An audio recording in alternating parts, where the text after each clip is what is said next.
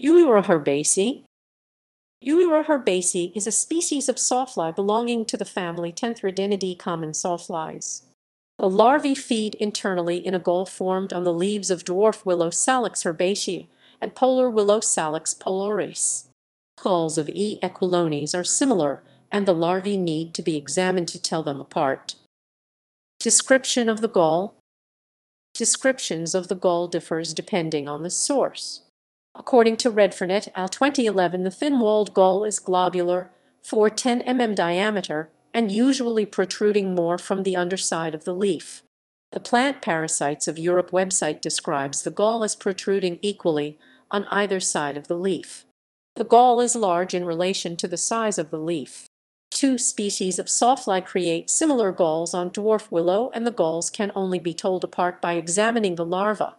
The larvae of E. herbaceae have black spots easiest to see in young larvae, while the larvae of E. aquilonis does not.